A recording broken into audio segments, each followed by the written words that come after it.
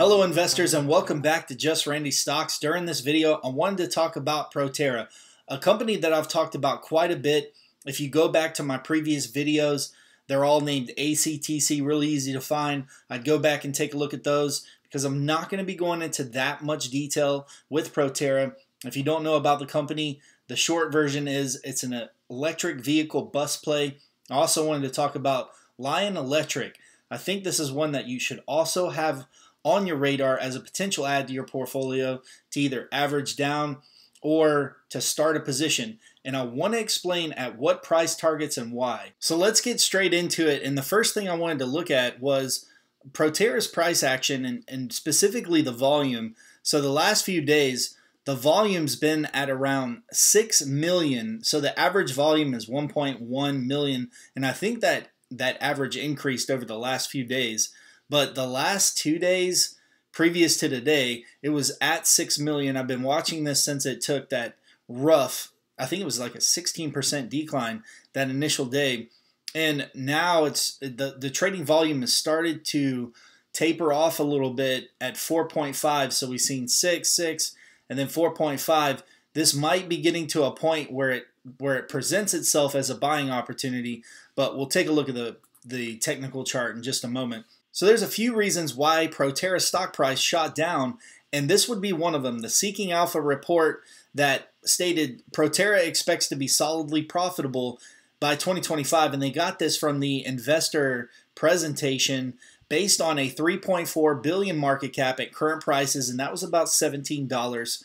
That the company is trading at 9 times multiple of 2025 estimated free cash flow, and that struck them as expensive, given the uncertainty that this price would be better at a 50% cut if it was cheaper, around $8 instead of the 17 that it was sitting at before this article was published. Now, don't get me wrong, I like Proterra, but I just want to make sure you don't have lofty expectations. And something to look out for that you're going to want to see as an investor is how are they going to handle this ramp up of all of this customer adoption.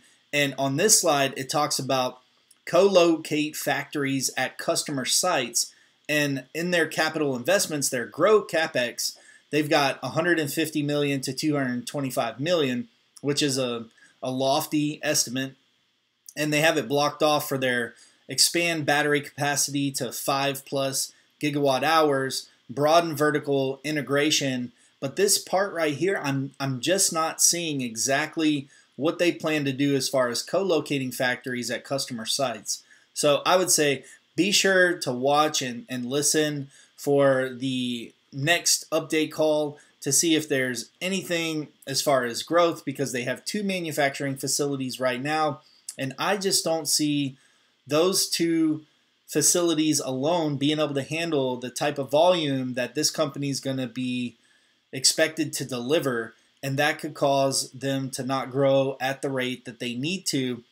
And that's why I also wanted to talk about Lion Electric, because they are doing some things that I believe are very smart. So with Proterra, there is constant good news coming out. 10 U.S. cities get low-no grants to help buy Proterra electric buses. Not too far back, President Biden did a virtual tour of Proterra's operations with the CEO and the staff there. And we still have the infrastructure bill, which should be a boost to the stock. So on slide 56 in their investor presentation, Proterra Financial's macro uncertainties add new dimensions of variability to our 2021-2022 outlook. So these supply chain constraints that we know most of these industries have had, and the transit budget delays in 2021 could likely have a spillover effect to 2022. So they might be continuing to play catch up with both the global supply chain, inflation, some of these inflated prices, and this could cause delays with what they projected. So just a slide to pay attention to. I believe they try and highlight, warnings that you should pay attention to. Another thing is I know some people were caught by surprise on dates that are located in these public records, public reports.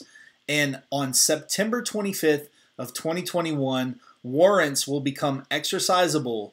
So I wanted to make sure that you mark your calendar if this is one that you own. September 25th of 2021. I believe that's a Saturday, so I would be careful that next Monday.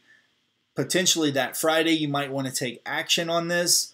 You might want to just be aware that right here it says warrants will be exercisable for our common stock, which if exercised would increase the number of shares eligible for future resale in the public market and result in dilution to our shareholders, which means the share price could go down.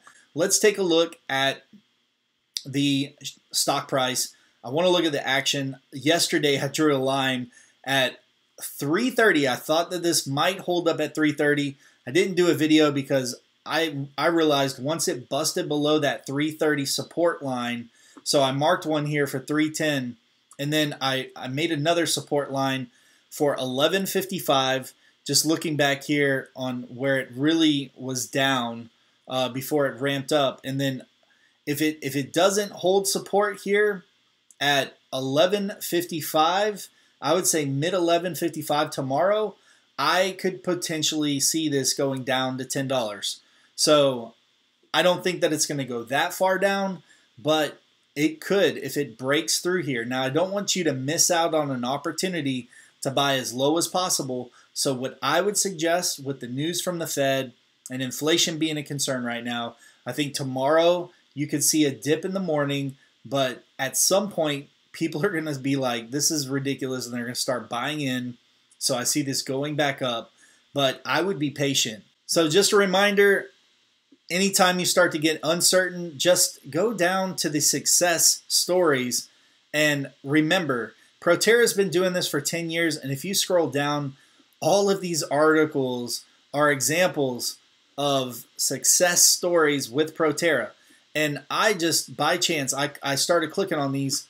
And each one of these, I just did the first three, go directly to the page. So if you're looking at your shares and you feel down, I would go to this page, visit them, just look at the buses, look at the adoption that's happened, and people are coming back and adding more. They may have a small quantity of these, and when you go to some of the pages like this third one, I couldn't find it. It didn't go directly to the page, but I went up here to the search and was able to find it whenever I put in electric buses. So I just tested it just to see if they were throwing a bunch of nice stuff to look at on their website. But these actually, for the majority, they go directly to a success story where electric bus adoption has happened with Proterra.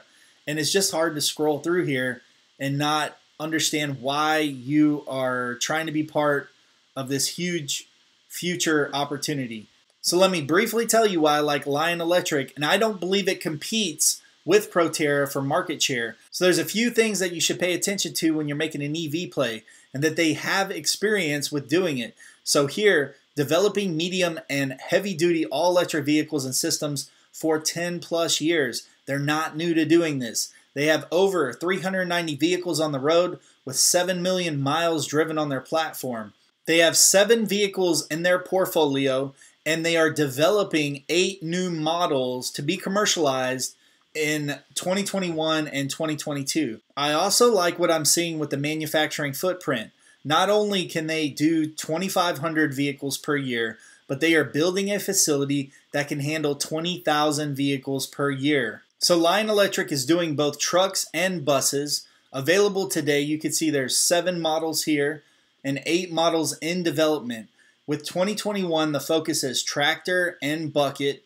And then 2022, we've got utility, boom, and ambulance vehicles. So I really don't see this competing with Proterra. So besides the 10 years of experience and the obvious 7 models that they have available now with Lion Electric and 8 more coming on the way, this 900,000 square feet highly automated plant with a planned production capacity of 20,000 vehicles per year.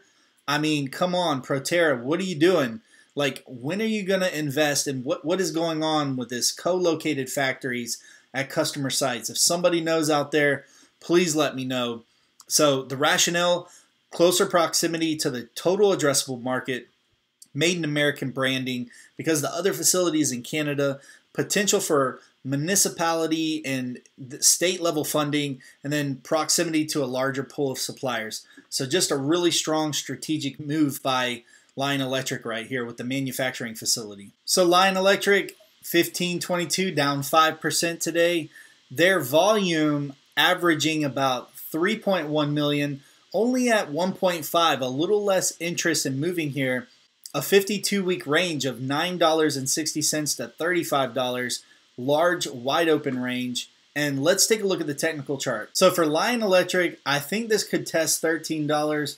Right now, sitting at 1522. I don't think this one's finished dropping either. So let's see what happens tomorrow. So that's all I have for this video. If you own either Proterra or Lion Electric, let me know in the comments below. Let me know what price point you're at. If you've already bought in, if you're waiting to average down, or if you're thinking about starting position. And I'll see you guys in the next video.